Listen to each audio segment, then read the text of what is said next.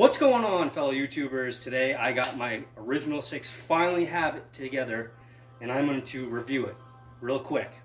4-minute video. I know you guys don't like to watch anything that's too long or too in depth, so I'm just going to roll right through them.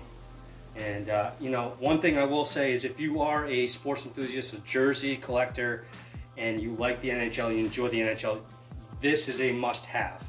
The original 6 is an absolute must-have. I don't care if you're a Boston Bruins fan, you're going to have a Montreal Canadiens jersey in there. Vice versa.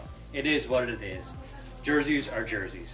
So, without further ado, let me just roll right into it. First off, right off the bat, I went with kind of just the classic Boston Bruins. I have many of their jerseys, which stay tuned because I'm going to do a Boston Bruins history jersey review of my collection. So I just went with the basic one that they have now. It's classic looking, really well done. One of the better jerseys in the NHL, in my opinion. But that's just because I'm a Bruins fan. So yeah, it's made by Reebok. Patrice Bergeron. It's been with the team the entire time. Really well done. The Spoke B, it's a classic look. Everybody can recognize it from a mile away. So that's our first one. Now technically they're the oldest American hockey team. That's up. I mean, that's what I've heard. That's what I know. Chicago is apparently first too. So if you guys can help me out in the comments below, just let me know. Who do you think came first, Chicago or Boston? Because I've seen different dates. So, all right. Now let's go up north from us and head out to Toronto. This is a basic Toronto Maple Leafs jersey. No name, blank. I didn't want to spend a lot of money on this just because I'm not a Toronto fan, but I had to have at least one of their jerseys. I do like the stripes on the side and the piping at the bottom. It's just a very clean jersey. Them and Tampa Bay have really clean blue jerseys, I must say. I like them a lot. Okay, now we're going to stay north of the border. We're going to go a little west though. We're going to go to Montreal, the Yankees of the Hockey League. This is not your typical Montreal Canadiens jersey. This one, as you can see, this is the 1909 edition. Right here is the patch. Hopefully y'all can see that. 1909 to 2009. So that tells you when I got it. I was in high school when I got this one. In fact, it was my first jersey ever. Yeah, so interesting. It's got the Christmas colors to it, Christmas tree. I've only seen them once wear these with tan pants. They look nice. No qualms with it. All right, we're gonna go to the Midwest, back in America. Here we go. We have Chicago Blackhawks. Just a simple, they're simple red. Everything on here is nylon except for the front logo and then the shoulder patches. Just a very basic jersey. Again, I didn't want to spend a whole ton of money on this because I know that they can get pretty expensive. This one is made by Starter, so it's a little old, probably mid-90s, late 90s. And that Montreal Canadian one that I had up here is made by Reebok, by the way. If anybody's interested in looking online for it. Most of my jerseys are Reebok. All right. Next up, we have New York, New York, Big Apple. We got the Rangers out here. This is one of the cleanest jerseys in the NHL, and honestly, in all of sports.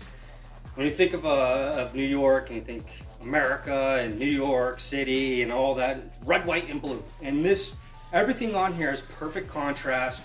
Everything on here pops.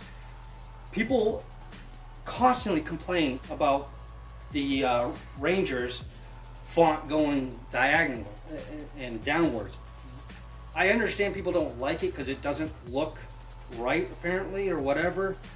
But if you think about a Ranger and their gear, maybe you think about this, maybe you don't. But some of their straps, they go this way, especially for connecting belts and whatnot to radios and whatever. So you think about it, you know, some of their harnesses that kind of stands out like a trooper goes around like this. So that's why they have the Rangers going this way. But this is overall a beautiful jersey. I love the color, has the red in there to kind of mix things up here.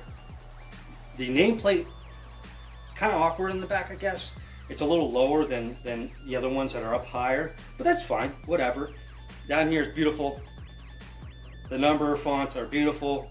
Everything about this is crisp, clean, and beautiful. Not a Rangers fan either. So, you know, I have no qualms with it. Beautiful jersey. Next, we go to the Motown, Detroit. Another beautiful jersey. I gotta say, there you have a very classic look as well. Arguably one of the most creative jerseys in NHL, along with, you know, the Minnesota Wild and Anaheim Ducks have pretty creative stuff going on there. This is awesome. This jersey right here, Eric Lindstrom on the back. It's got the, I believe this is the very first Winter Classic that they had. It was in 2009. Again, comment down below if I'm incorrect on this. I didn't do a bunch of research on it. I just kind of figured that before 2009, I don't remember any Winter Classics. But yeah, so it's got the nice Winter Classic patch on there for Wrigley Field. I like that because I like Chicago. I like the Cubs. It's cool. It's a classic stadium. You know, I got a Boston Bruins Winter Classic when they were at Notre Dame Stadium. That is epic. Absolutely epic proportion. So I digress. So I love how they have the primary logo on the side, so you can still get a good sniff of that greatness that is Detroit and the team that won. I don't know how many consecutive years they were in the playoffs. It was something stupid like 22 years.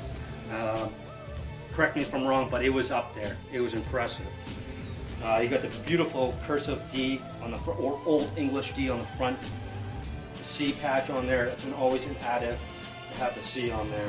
Overall, great jersey. It's got the fighting patch on there, fighting strap, I should say, patch. So yeah, that's it. That is my original 6 in a nutshell.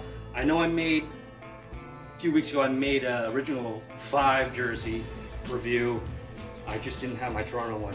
So before I end this, I must put this in here because anybody that's new to the game and is overwhelmed by prices and where to get this stuff, I gave myself, 2 years ago, I gave myself a 5-year, $600 budget to create my original 6 jersey. That's about $100 per jersey, which if you think about it, is kind of lowballing.